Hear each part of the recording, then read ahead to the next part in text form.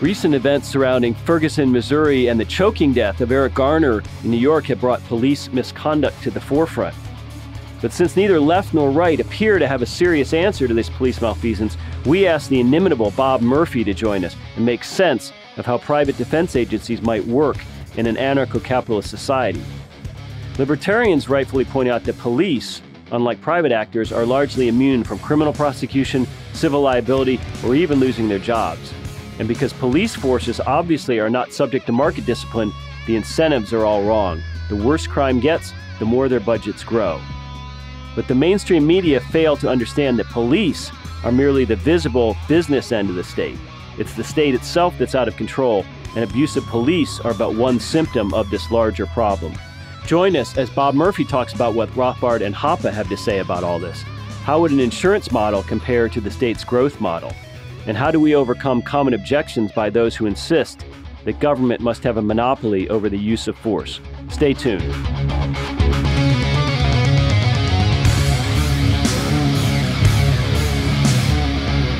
Ladies and gentlemen, welcome once again to Mises Weekends. I'm your host, Jeff Deist, and we're very pleased to be joined once again by our good friend and one of our closely associated scholars here at the Mises Institute, Bob Murphy. Bob, how are you this weekend? I'm doing great, thanks. Well, happy holidays and Merry Christmas. It's that time of year, but unfortunately, the topic at hand today is not so merry. We've been seeing a ton of media coverage of police misconduct of late, both with what's happening in Ferguson and what happened with this chokehold death of Eric Garner. So I thought it would be an excellent time for us to talk about the libertarian alternative, which is, as Murray Rothbard puts it, private competing defense agencies. You know, Bob, it's a fascinating topic, but it's also a thorny one, I think you'll agree. And there's a lot of, conservative folks, libertarians, minarchists, who make some serious and thoughtful arguments, intellectual, philosophical, practical arguments against the privatization of security. And while I don't personally happen to agree or share those arguments, I respect them. And, I'd just like to get your initial thoughts on Murray's seminal idea of privatizing police and defense agency. Well, sure. And I think you're right that the recent news hooks, as depressing as they are, do serve to underscore that this isn't some pie in the sky, academic fantasy that Murray Rothbard and other thinkers engage in. Because I think the default is that people, so-called, normal people who aren't steeped in libertarian theory, they have this idea that, hey, our present system works pretty well, and you guys are proposing some radical thing. But now we've learned another news hook, of course, is the Senate report on all the systematic torture that the CIA engaged in, or enhanced interrogation, depending on your how you feel about it. And so it's clear that this present system is not working. And so it really does make us wonder, well, gee, is there a reason for that, or is this just random? And so what people like Murray Rothbard pointed out is, look, we can understand like something like food or education. Most people would agree it would be absurd and dangerous to allow the state to monopolize the production and provision of food or education. They can see that not only would that be inefficient, but it would also be extremely dangerous in terms of your liberty to give them such power over you. So then why in the world would we entrust them with the job of telling us who the criminals are and then telling us what is appropriate use of force in order to grab those people and put them in cages, or in some cases to execute them? Like, how can you trust the government with that if you wouldn't trust them to monopolize like the school books or giving food to people? So that's the premise. And then Rothbard, just as an economist, walks through and explains how that type of market could work. As I mentioned, there's a lot of very well-meaning objections to this. And I think the objectivists, the Randians, have been in the forefront of this.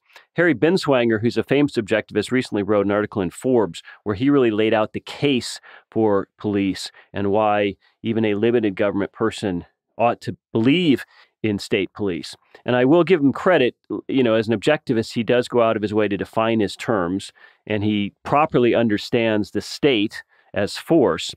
So let me just, as devil's advocate, Bob, throw out a paragraph here. He says, ask yourself what it means to have a competition in governmental services. It's a competition in wielding force, a competition in subjugating others, a competition in making people obey commands. That's not competition, it's violent conflict. On a large scale, it's war. So I'd like your response.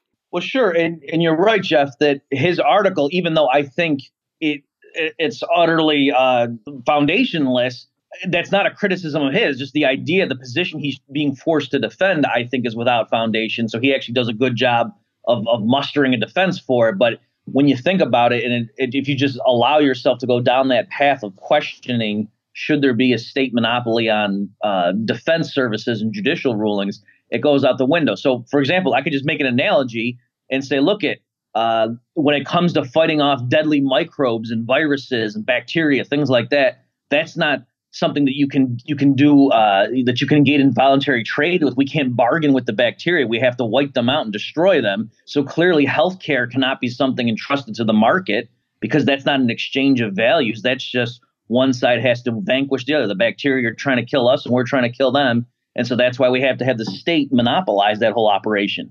So if I say that, you'd realize, well, no, that's obviously crazy, Bob. What we mean when we say that healthcare should be run by the market is that the voluntary humans who are not engaged in aggression, when they deal with each other, and we try to get some people to go into medical research, we try to get other people to become nurses and doctors, and some people to build hospitals and see patients, and other people to have insurance companies and collect premiums. All of that web of commerce and transactions should be handled by voluntary market activities. That's what we mean when we say a free market in healthcare. So by the same token, when we talk about having a free market in defense, we don't mean that if some outside force is sending tanks towards us, that we go out and try to pay them enough money to turn around. That's not what we mean. Is when we organize our defense among law-abiding people internally, if we're talking about a foreign state sending bombers and tanks, what we mean is, are we allowed to use violence and aggression against our fellow men to compel them to contribute to the defense strategy that we think is optimal? And that's the issue. So there's no doubt that, yes, ultimately, when it comes to police, for example, that sometimes you have to use violence against a criminal. Like that's the libertarian standard libertarian default view. But the point is, when you want to say this agency is the one that gets to be the police force, can they use violence to rule out competitors? So the way you compete as a police agency or as a judicial firm or as a group trying to say, hey, we can protect you from foreign bombers, we're going to have surface-to-air missiles and so on, that has to be voluntary competition. You have to voluntarily get your customers money. You can't say to your customers, hey, the deal is we'll protect you from foreign invaders, and you have to give us $1,000 a month for that service. And if you don't like it, we're going to throw you in a cage. That is what is not acceptable in the Rothbardian framework. Right. And it's interesting that Binswanger's article actually goes farther than rejecting private defense. He actually opines that capitalism requires government. And what's interesting here is, of course, governments are necessarily parasitical. So production precedes the state, necessarily so. So it seems like he's got that backward. In other words, what comes first, production or the state? Well, right. There is that as well. I mean, his intellectual mistake is that he assumes that a legal order requires a monopoly agency to provide that. And then that's what he means by the government.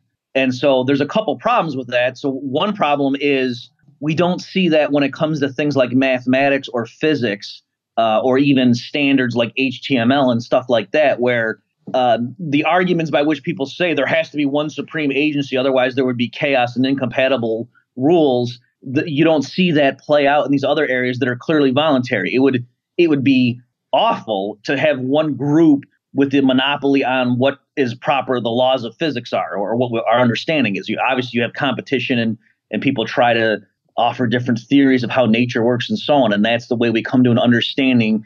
And scientists have a general agreement on right now our best understanding of what the laws of physics are and so on. There's no analog of the state in that realm. And yet clearly that's something that's objective out there. That's clearly something, a Randian should love, is the study of the laws of how nature operates, or mathematics even more so. The other problem is, he has another part in his article where he says something like there has to be one agency to have the supreme law of the land, because you can't have different groups, disagreeing about what the law is. But okay, then ultimately that means if you're an objectivist and believe with that, you should believe in one world government. And maybe they do, I don't know, but most people don't usually push it that far and say the only way we're ever really going to have peace on Earth is if one state is controlling all Earthlings and we're all citizens of this one giant government that rules over the whole world. most people correctly are horrified by that proposition. And yet that's the ultimate logical conclusion if you're going to say this idea of competing jurisdictions in a Rothbard type framework would not allow the rule of law. Bob, you wrote a great article all the way back in 2005. I didn't realize it was that old. It's called "But Wouldn't Warlords Take Over?" And in this article, you address some of the common objections that we're addressing today. And what I like is, well, first of all, you sort of predicted the old, if you're an anarchist, why don't you move to Somalia, ha, ha, ha, argument that's become such a cliche today. But you also go into social contract theory, which is obviously something as libertarians we reject, but you turn it around and you use it to make an argument that if we really do sort of agree on so many fundamental things, then that helps us make the case for privatizing defense.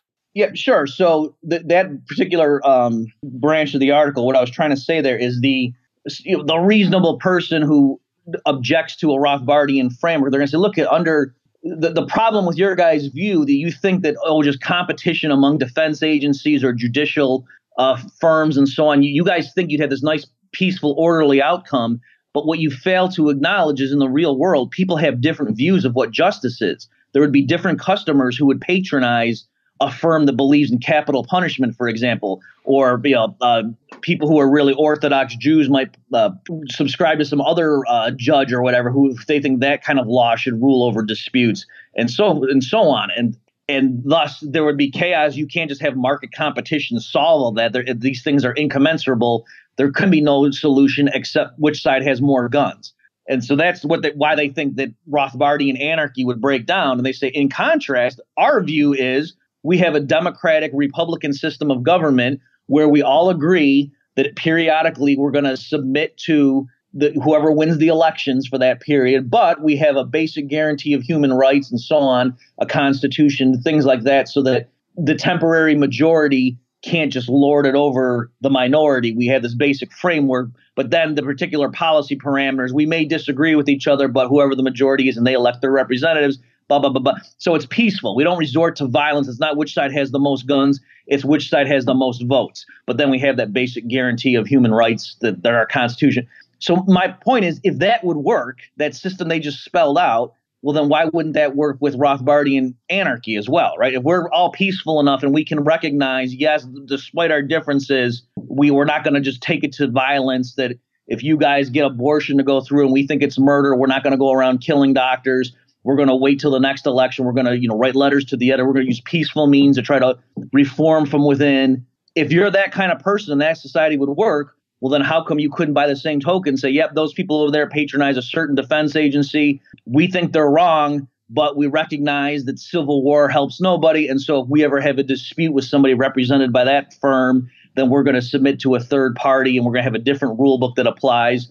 And we're going to try to persuade them over time. And hopefully our company gets more and more customers, but we're not going to resort to civil war to settle our disputes. Right. So that's all I'm saying is that they're inconsistent. The type of population that would allow the standard story of peaceful democratic government to work would also allow Rothbardian competing defense agencies to work, and in fact, more so. And it's not as if regions around the world that are ruled by states never see civil wars. That happens all the time. OK, so it's not that the state system of governance prevents civil war and mass strife. We see it all over the place. And even in the United States with recent events, like we talked about in the beginning of this interview, it's breaking down right here that many people would say, yeah, warlords have taken over and they're the NYPD and so forth. What's interesting when you reference Rothbard is that he was writing and talking about this concept a long time ago. And now man economy and state and power and market were bifurcated, unfortunately, at one point. But even when Power and Market comes out, his opening chapter is called Defense Services on the Free Market. And that's pretty radical stuff for, let's say, 1970 when the book is published.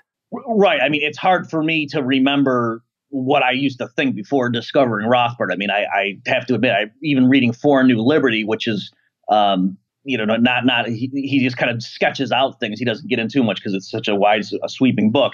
But I remember just sort of laughing and thinking like, wow, this guy's pretty out there. Like he really put, I was at the time in favor of tax cuts and a flat tax, that kind of stuff. That's where I was coming from. And geez, this guy doesn't think there should be any taxes. Ha ha ha. But so it just takes a while to realize and let it sink in. And it's really just a prejudice that if you just assume there has to be a state performing these services, most people, like my progression was, I realized, oh yeah, you don't need a state to deliver the mail. You don't need them to build the roads. You don't need them to run schools. You don't need them to send welfare checks to people. Okay. And then it's a very hard leap to then go for, oh geez, you don't even need them to provide a monopoly police service. I mean, just to get people to see it, if the kind of stuff happened where, like, let's say there's a shopping mall that employed a private security firm, and then some kid's shoplifting, and then the officers grab the kid, or the employees, whatever you want to call them, and then the kid dies while they're taking him into custody. Whether or not those people are legally responsible, clearly the shopping mall is going to fire that firm and hire some other firm where the employees, when they're protecting the property on the merchandise on the premises, they don't kill teenagers when they bring them into custody for shoplifting, right? Because that's just bad business. The public doesn't like that. And they realize there's a way you can bring in non-violent, non-threatening people into custody without killing them often. And so that's part of the issue why everyone's so, outraged about what happened, and especially with the Eric Garner case, is that guy clearly was not a threat to anyone in the immediate area, and yet he ended up dead, and nothing really happened to the police officers involved. And so that's really what the outrage is. So I'm saying if you did have competing forces, there wouldn't be this issue of, you wouldn't be forced to choose between people dying often in the hands of the police versus complete lawlessness, which is what the average American thinks the choice is. And once you introduce competition, you would realize, no, the choice is getting rid of this agency that for whatever reason doesn't bother properly training its employees about how to bring people into custody without killing them. Well, Bob, when you bring up the idea of competition, both Rothbard and Hans Hoppe talk about using an insurance model. And what's interesting here is that an insurance company has a vested interest in keeping its costs as low as possible. So an insurer has an interest in preventing crime, in making sure or hopefully increasing the odds that your home is not broken into. Whereas police agencies and police forces that are run by states, state and local governments, tend to have a growth model. In other words, the worse crime gets, the larger their budget grows. So when you take away market forces and you take away market discipline, I don't think we should be surprised that police services cost too much and that they're not very effective. Well, yeah, that's a great point. And people hear that and they say, oh, that's such a cynical view. But it's, again, the people who often are the opponents of Rothbard, they'll say things like, oh, you trust people too much. You don't understand the depravity of man. That's why we need a strong state in order to knock some sense into these people, or take these people off the streets.